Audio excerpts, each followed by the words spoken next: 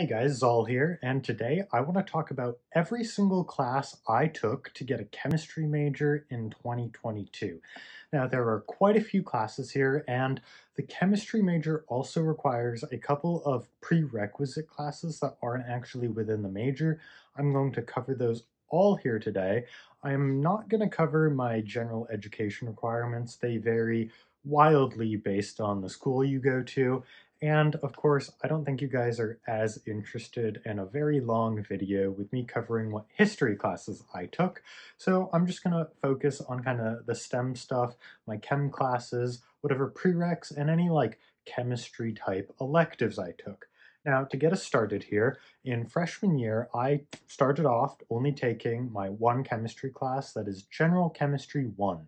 General Chemistry 1 is a pretty basic class. It covers like what you would take in a high school chemistry class, but maybe a bit more in depth and a bit quicker. Alongside that, I actually took General Chemistry 1 Lab. This is a single credit lab class I'm sure a lot of you are familiar with.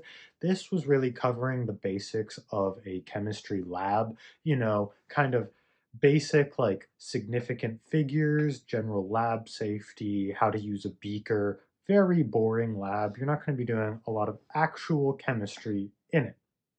Now, my second semester, again, I only took the one chemistry class. I took General Chemistry 2, and I also took the General Chemistry 2 lab. General Chemistry 2 is a lot more focused of a class. You go over stuff like pKa's, and you build over on top of like stuff you learn through the whole semester. It's a lot more interesting. Still a relatively basic class, and really getting into the terminology of chemistry, but it's a pretty basic, pretty easy class. You're basically only going to do memorization and algebra. Gen Chem 2 lab is very similar to Gen Chem 1 lab. A lot of lab basics, titrations, figuring out the molecular weight of an unknown compound, stuff like that. Honestly, pretty boring for your first year as a chemistry major.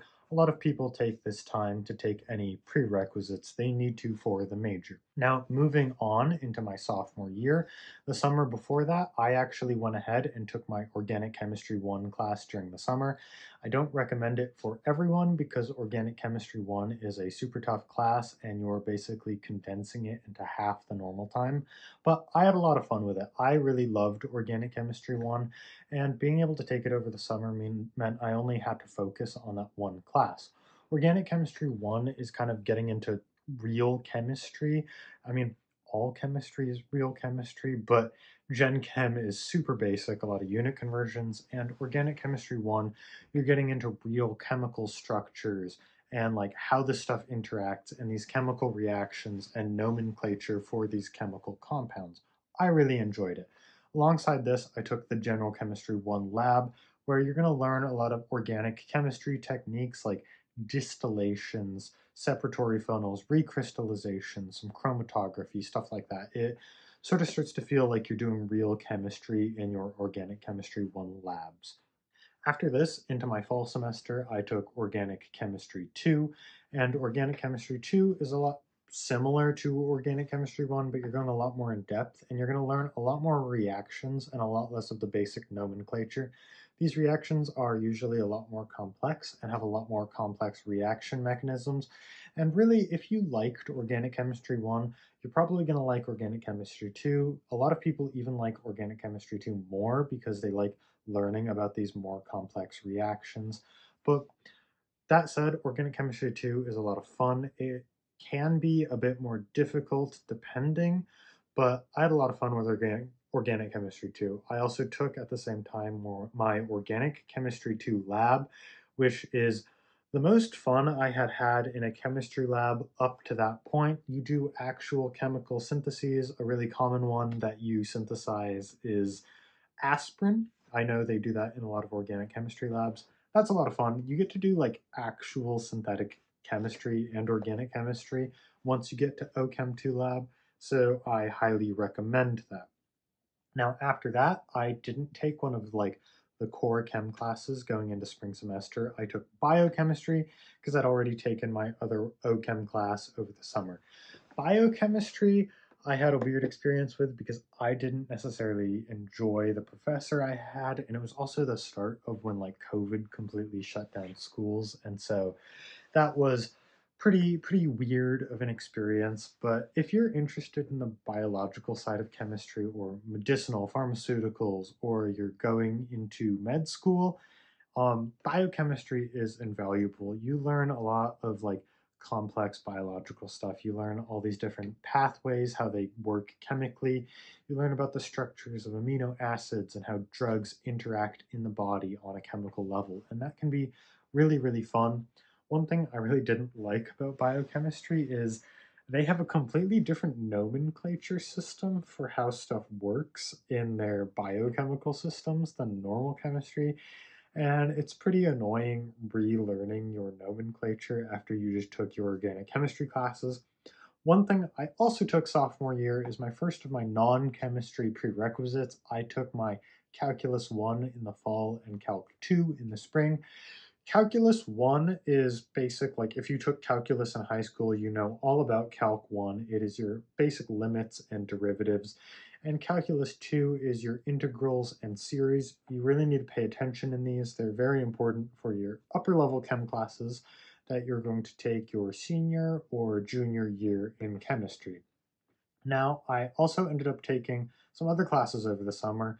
Following this, I took my physics classes, which you need for your PChem classes, and this started off with Physics 1, where if you took physics in high school, it's going to be pretty similar. Normally, you're going to have to take calculus-based physics in college, and it might be a bit more difficult, a bit more fast-paced, but it's pretty similar to what you learned in high school, and I found it pretty easy. This is your like normal kinematic motion, stuff like that for your physics 1. Going into your physics 2, which is a lot more relevant to what you're going to be doing in your chemistry major, you're going to be learning about your electromagnetism and, electricity, stuff like that, which is very important. Again, it's a relatively easy class. Along with those, I had to take Physics 1 Lab, which is such a basic, boring lab. It's probably the most boring lab I took. Think like shining lasers through a prism for these physics labs, or just like using a spring, tossing a ball. It's very boring. Um, the physics 2 lab, pretty similar. You're going to be doing a bit of light refraction with prisms, a bit of electromagnetism. I found it really boring, really basic science stuff. Um, and after that, I also took some of my chemistry electives. I took organic synthesis, which was an awesome class. This is an advanced version of organic chemistry. It was like this 400 level class that a bit of master's students also took. You're going to learn about like actual synthetic organic chemistry, what you would be doing on the job. You're going to be learning how to make these synthetic organic pathways and how it all works, how you make these molecules, these complex chiral molecules and medications.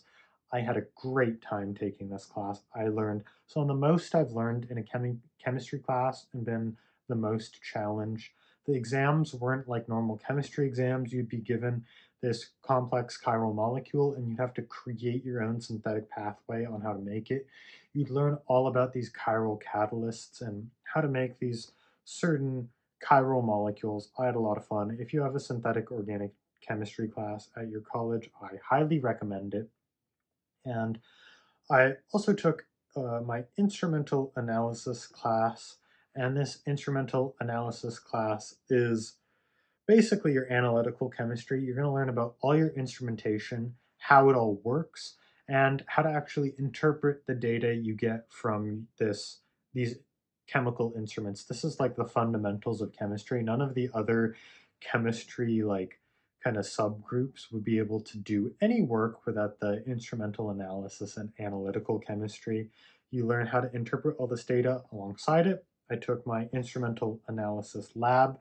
This lab, you actually work with the instrumentation and get the raw data and interpret it yourself. So this is invaluable for any chemistry job. You need to know how to use this instrumentation, how to actually use your data. So pay attention in that class. It was a lot of fun. I really enjoyed my professor for it. And after taking this class, I also took my inorganic chemistry class. Inorganic chemistry is a lot of fun. It's super spatially based with a lot of your stuff in group theory and crystal structures of these different molecules, but I really like materials science. Highly recommend inorganic chemistry. I also, at the same time, took a couple of other electives. These weren't necessarily chemistry electives, they were material science electives, but I took mechanics of materials, which was a lot of fun. Not really a chemistry based class, an engineering class more so. I also took engineering design, but this both kind of fit into my chemistry interests of materials science. Now, after all these classes, I go into Physical Chemistry 1. Physical Chemistry 1 at my school was the quantum mechanics semester. I really thought quantum mechanics was super interesting, but mind you, this is a math class disguised as a chemistry class and can be a lot of people's nightmares. I know a lot of places don't require multivariable calculus, they only strongly recommend it, but this is the class where you're going to be using it. I personally didn't have room in my schedule to take multivariable calculus, so I kind of taught it to myself a bit over the summer. And there are a whole ton of online resources for teaching yourself calculus, so don't worry if you don't have the time to take it and it's not a requirement. You can definitely go and do like a lot of online resources with YouTube videos, etc. But with this PChem 1 class, quantum mechanics, super interesting. It's really like the fundamentals of how all this chemistry works. It is at an intersection of chemistry, math, and physics, so if you really enjoy that, you'll love this class. And then after that, Physical Chemistry 2. Physical Chemistry 2 is, for my school, is the thermodynamics and statistical mechanics semester of physical chemistry. At a lot of schools, those are swapped. But my school took that after my quantum mechanics semester. I thought this was a lot less interesting than quantum mechanics. My favorite part about PChem 2 was the stat mech part, which is kind of the intersection between macro scale chemistry and the quantum scale chemistry. And alongside that class, I took Physical Chemistry Lab. Physical Chemistry Lab is a combination of both lab experiments from PChem quantum mechanics and statistical mechanics, but I had a lot of fun with it. This was one of my favorite labs. It's crazy what sort of quantum mechanical experiments you can do and getting this raw data of like light emissions from a machine and how you can actually turn that into like a map of the energy levels of a molecule. And I think that's absolutely awesome to learn about. Alongside this, I took another chemistry elective. I took advanced inorganic chemistry. Advanced inorganic chemistry was a lot of fun. It delves more into the inorganic chemistry stuff. I learned a lot about inorganic catalysts and kind of how it combines with organic chemistry, and a bit more about chemistry, like materials chemistry and these crystal structures, and also some green chemistry. I really enjoyed that. It was a master's level class, a very small group of people in a seminar, and it was one of the most fun chemistry experiences I had, just being able to go in every morning and learn in this really small group setting about very advanced topics in chemistry and just reading these advanced chemistry papers. And alongside this, I actually did research as well for credit, which a lot of chemistry majors either want or require. I didn't actually do my research within the chemistry department, though. I did it in our material science engineering applied science department, which kind of was at an intersection of chemistry, physics, and biology, which is why I really loved it because I'm interested in all sorts of fields within science. And that was a lot of fun. I totally recommend getting into research. You can both get credit for it, but it also shows you what it's like to work in an actual lab, which is what you're going to be doing in industry, and you need to know that. So get into a lab as soon as you can. And with that, that is every single class I needed to take to get a chemistry major in 2022.